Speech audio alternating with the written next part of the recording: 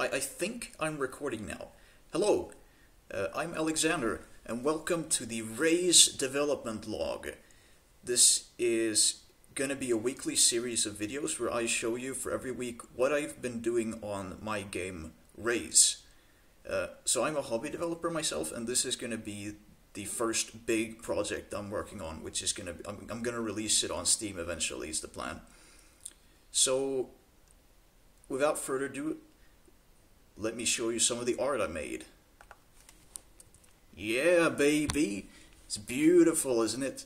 So, I've actually never done pixel art before, and I cobbled this together in about 2 hours from a tutorial. But I have done some drawing before, so I know about composition and shading and all that. So, the style I'm going for with RAZE is going to be a 2D side-scroller game, and I want it to be a sort of futuristic cyberpunk city environment inspired by movies such as Blade Runner and Akira.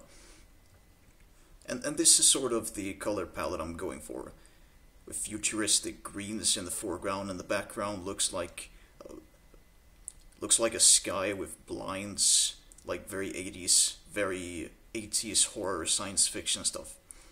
So as for the character design, I made 2 main characters so far, which you're supposed to be able to choose which one you can play as, or if I want to implement multiplayer later. The main character is RAZE. He's a really badass edgelord who is also really angry for some reason. And the second character is Hex, who is an equally badass female character who is also really angry for some reason. Why are they angry? I do not know yet.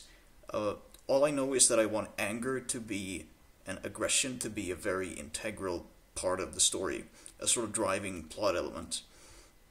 The main weapons I'm planning is to have a chain whip, similar to the whip in Castlevania, and the secondary weapon is going to be a handgun, which consumes ammunition, and you're supposed to be able to find upgrades for it.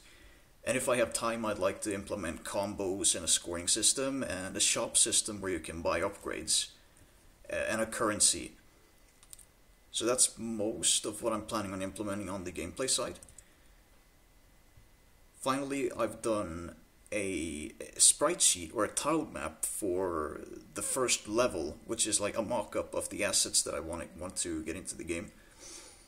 So you can see this is about the scale of the characters, and then I'm planning on having a 2D isometric perspective. It's gonna be sort of a brawler game. So you go horizontally along the street, and then there'll be platforms like this container and this like construction scaffolding that you can jump on. And there's some pretty neat enemies too. I like this guy a lot. He was like the first thing I drew when I learned how to draw pixel art. So I drew a little gonk droid with teeth. So I call him Chewy the Chewbot. He looks really stupid, but also really cute, and I love him. So there's for the mock-up art. I'm going to be getting this into Unity, hopefully by next week or the week after that, and actually start designing the first level. So that's going to be really fun. It's a part that I'm really looking forward to. So the first 2 weeks I've been just drawing sprite art, so I'm getting exhausted with that. It's going to be fun to actually do some levels. So that's it for this. That's all I've done for this week. So as for the format of this series, I'm gonna now show you 3 things that I've learned this week that have been really valuable to me. So the first thing is I've actually learned to set up. I was gonna say I've set up GIMP for drawing pixel art, and I hadn't actually set it up properly. But so here I have my 4-color Game Boy inspired palette, which I used to draw everything, and then I changed the color afterwards. And I have my color picker right below in case I want to change the color of the palette. And additional palettes here that I can choose from. Also layers here to the right. And I've only recently discovered that you can customize the layout of GIMP. So if you go here, you can lock the tabs so you can't move them around. But if I do unlock it, I can like do this. And I can do this, and I can put it anywhere I want to. So I'm just gonna put it back where it was for now. Don't ruin anything. There.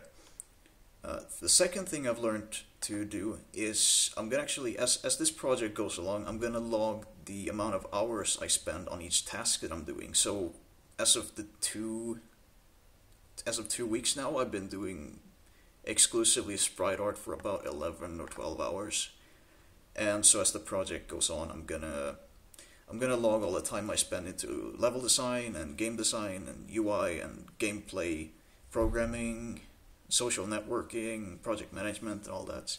So I hope that I'm actually going to be able to get an accurate picture of how fast I work and how much each of these tasks takes, so that for the next project I'm going to be more prepared and actually have a better time prediction. So as for the final thing, I couldn't actually think of a third thing to show you, so I'm just going to show you this.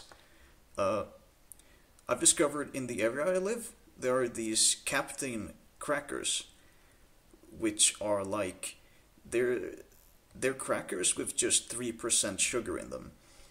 And they're really good because I've been looking for a replacement to my Pringles craving. So these like sugar-free oats are really, or oat crackers are really helping me out now. And I recommend them. It tastes like eating hard, crusty bread, but you can still get the satisfaction of chewing something hard, and it goes surprisingly a long way. So I really recommend them if you're looking to tame your sugar cravings. So that's it for this week.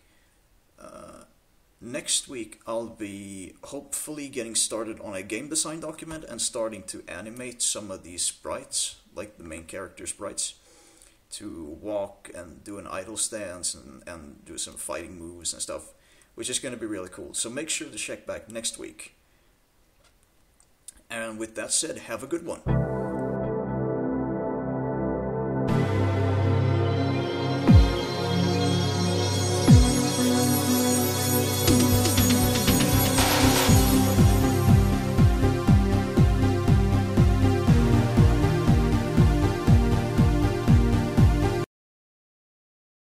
What the shit?